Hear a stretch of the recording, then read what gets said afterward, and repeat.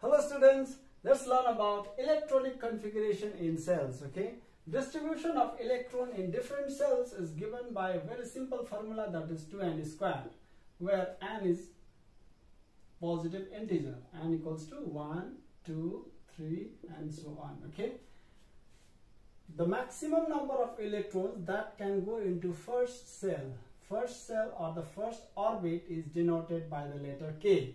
Okay, is 2n square, that is 2 into n means the value of n for the first cell is 1. Okay, 1 square. So 1 square is 1, 1 into 1 is 1, that 1 into 2 becomes 2. That means the maximum number of electrons that can go into the first cell is 2. K cell is 2. Similarly, second cell is denoted by the letter L. Okay, the maximum number of electrons that can go into the second cell is 2 into n. The value of n for the second cell will be 2 square. Okay, 2 square is 4, 4 into 2 is 8. That means the maximum number of electrons that can go into the first cell or the K cell is 2, and the maximum number of electrons that can go into the second cell or L cell is 8. And after that, what comes? KLM, isn't it? N. So the value of n will also increase similarly. Okay, I hope you got this. Now let's understand this. Let's take an example to understand this better. Suppose we have an atom of hydrogen. The atomic number of hydrogen is 1, isn't it? The atomic number of hydrogen is 1, which means atomic number means the number of protons present inside the nucleus of atom. Okay, atomic number of hydrogen is 1 means that there is 1 proton present inside the nucleus of hydrogen atom. Okay, now you know that protons are positively charged and electrons are negatively charged and neutrons are neutral. Okay, neutrons do not have any charge. Protons are positively charged. Protons are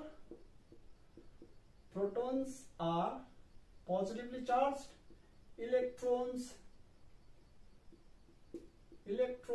are negatively charged, and neutrons are neutral. Neutrons are neutral. They do not have any charge. Neutrons do not have any charge. Inside the nucleus of any atom, protons and neutrons are present, but neutrons are neutral, so we do not talk about neutron right now because we are talking about the charges. Okay, protons are positively charged, so 1, right?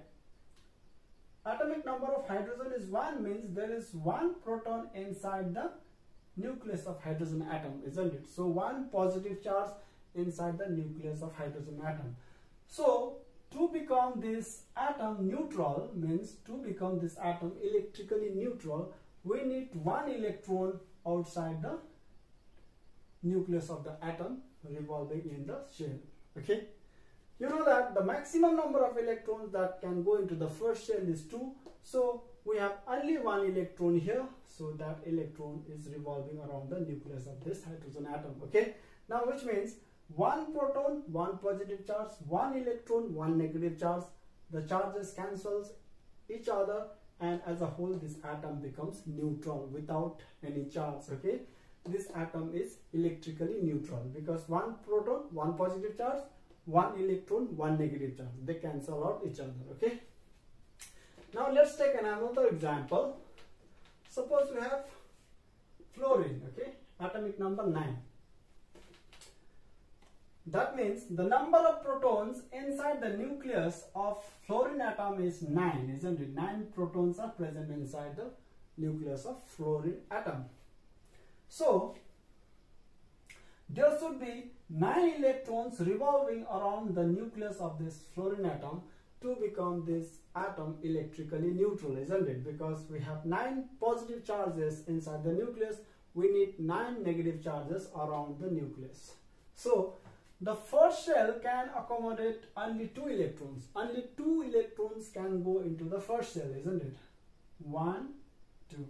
But we have 9 protons, means there should be 9 electrons to become this atom electrically neutral, isn't it?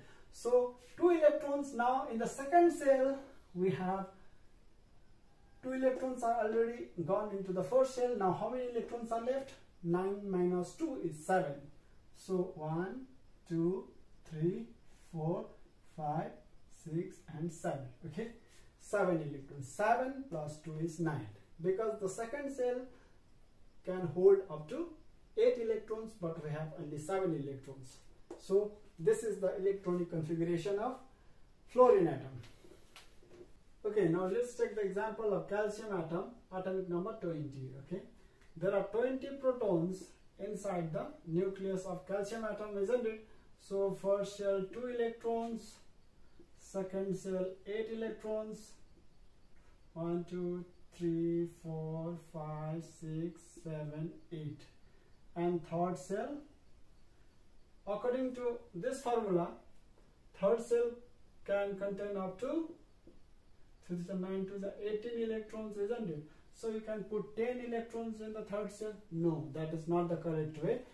The maximum number of electrons in the outermost orbit should be equal to 8 or less than 8. Okay, while writing electrons in cells, the maximum number of electrons in the outermost orbit should be equal to 8 or less than 8. Okay, now since the third orbit can hold up to 18 electrons, so we have spent 1, 2 and 8. 8 plus 2 is 10, isn't it? 10 electrons are already put into the first and second cell.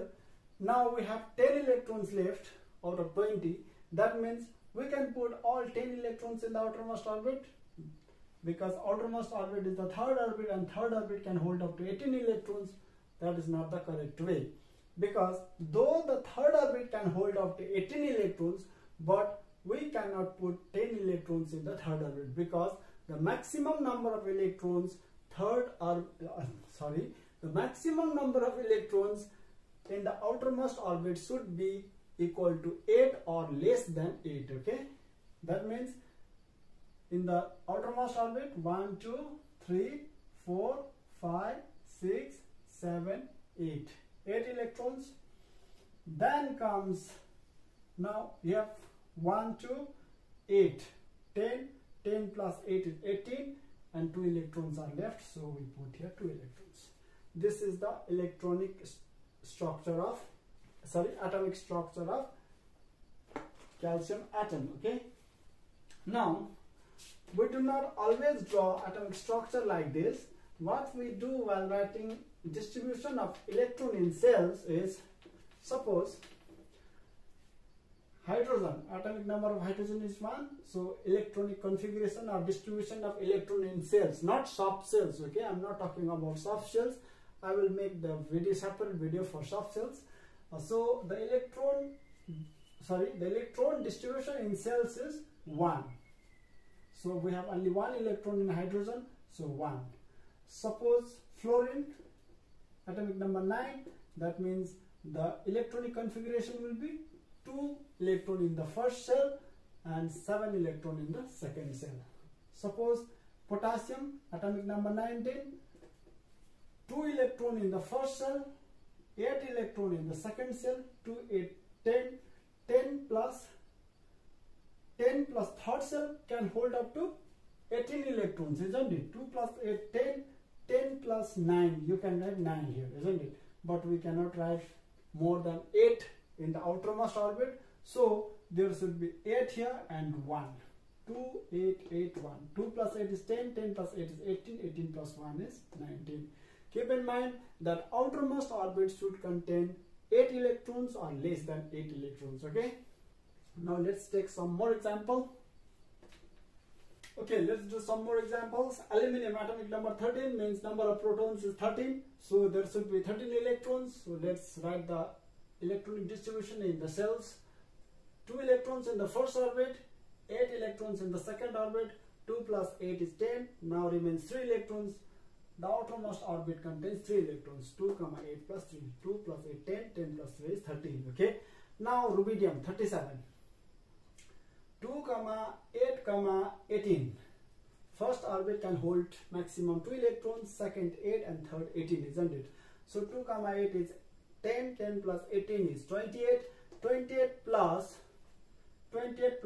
now fourth orbit can hold up to 2 4 square. 4 square means 16. 2s are 32, isn't it? Fourth orbit can hold up to 32 electrons. So can we put the remaining electrons here? No. We cannot put the remaining electrons here. We cannot put 9 electrons here directly, 9. Because 32 electrons can be put into the fourth orbit. Why can't we put 9? That may be the question, isn't it? That question may arise. But the outermost orbit should contain 8 electrons or less than 8 electrons. Okay. So 2 plus 8 is 10, 10 plus 18 is 28, 28 plus 8 is 36, plus 1 is 37. So the outermost orbit contains only 1 electrons.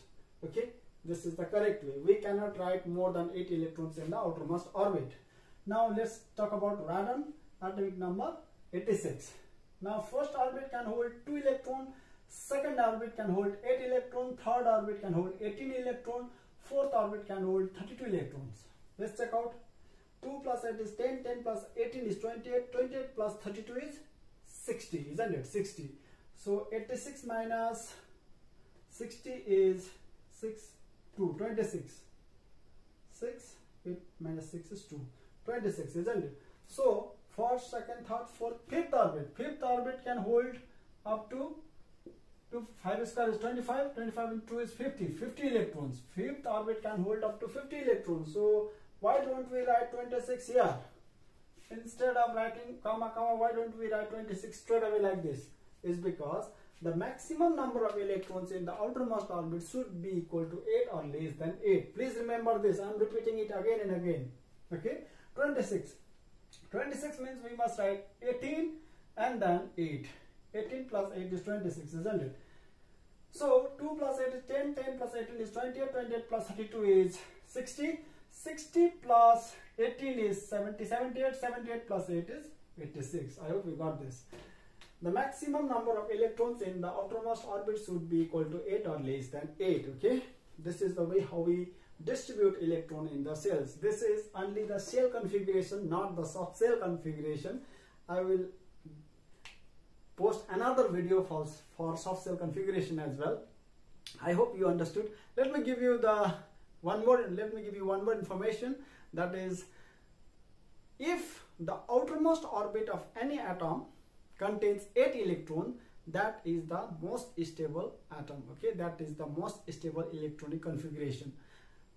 Therefore, noble gases like helium, neon, argon, krypton, xenon, radon. We have seen radon here. The outermost orbit contains 8 electrons. Helium, neon, argon, krypton, xenon, radon contains 8 electrons in the outermost orbit. Only the helium contains 2 electrons. The rest of the elements contains 8 electrons in their outermost orbit. And these gases are very unreactive. They are called inert gas. They do not react with any other elements. Okay, they have the most stable electronic configuration. If the number of electrons in the outermost orbit is 8, that element becomes the most stable element. So every element wants to attain this stable inert gas configuration. That means every element wants to make 8 electrons in their outermost orbit. Okay, thank you so much. I hope you understood. If you understood this concept, if you like the way of my teaching, then please subscribe the channel and click the bell icon for more notifications. Okay, thank you.